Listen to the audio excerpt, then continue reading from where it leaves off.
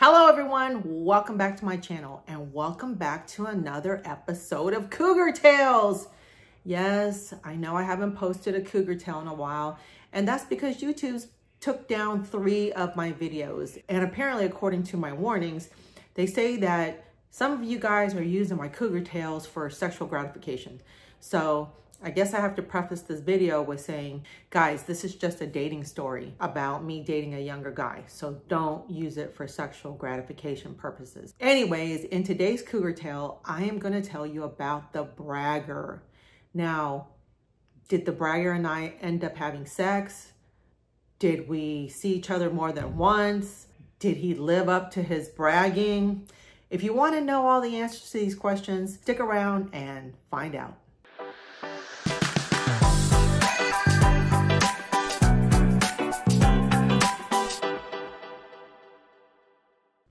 So I met the bragger on Bumble.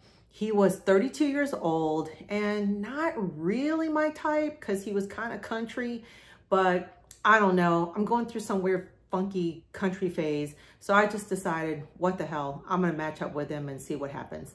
And in Bumble, sometimes I pay to see who likes me first. So I could tell that he liked me first. So we ended up matching up and we messaged each other for a few days. And then, I don't know, I just felt like there really wasn't a lot of chemistry between us. Like, you know how you could just tell when you're texting somebody that your text exchanges are exciting and you're looking forward to messaging them. You know, you look forward to seeing your phone, ping because they sent you a message. I didn't really have that with him. So I kind of let the conversation die. And every once in a while, like every week or so, he would message me and say, hey, what are you up to? Like, how have you been? And, I would respond to him. I wasn't rude, but I didn't really go out of my way to keep messaging him. Anyways, we kind of work in the same field. So a couple of times he said, hey, give me a chance. I know what I'm doing. I'm well endowed. And he said it a couple of times and I just thought, okay, all right, let's meet up. So after literally like over a month of texting each other, we finally met up. And he was cute. He wasn't like, oh my God, super gorgeous, but he was cute. The conversation went well. We had a few drinks, laughed and joked. And then we ended up back at his place. I know you guys are saying, Michelle, what are you doing? Like he could be a serial killer. But against my better judgment, I went back to his place. So we started making out on his couch and one thing leads to another. And I decided, okay, I'm gonna give him a blowjob.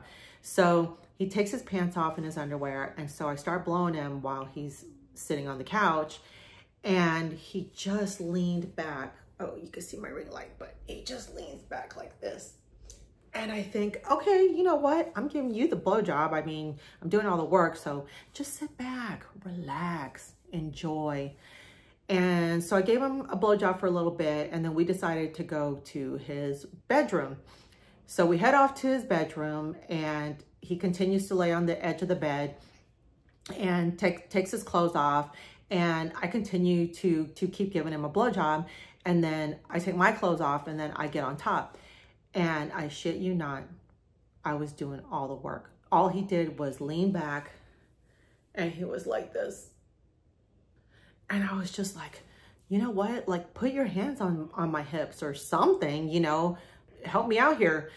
So he finally put his hands on my hips and, I'm on top and then I roll over and he's on top. But he's literally only on top for like less than a minute.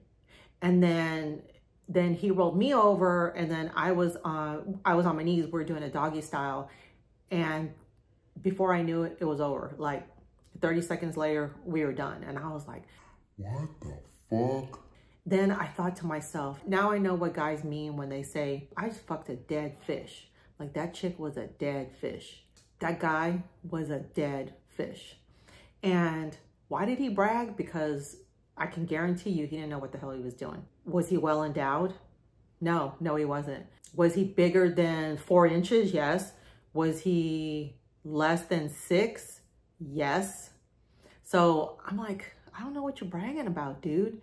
It's not like you got an 8 or 9-inch penis. So that went out the window, and I should have known better. So all the guys I've ever been with who have been well endowed, they don't say a damn word. They just let you figure it out. They let you find out, and you're like, oh shit, pleasantly surprised. And guys who know what they're doing in bed, they don't ever say a damn thing.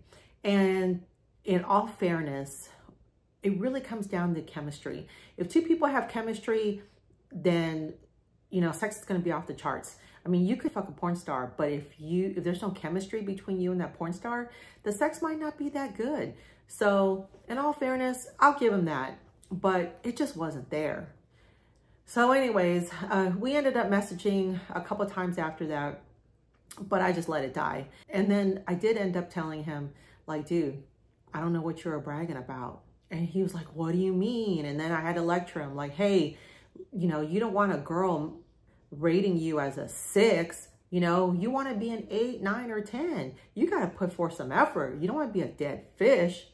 So anyways, that's my story of the bragger. I hope you guys learned from this.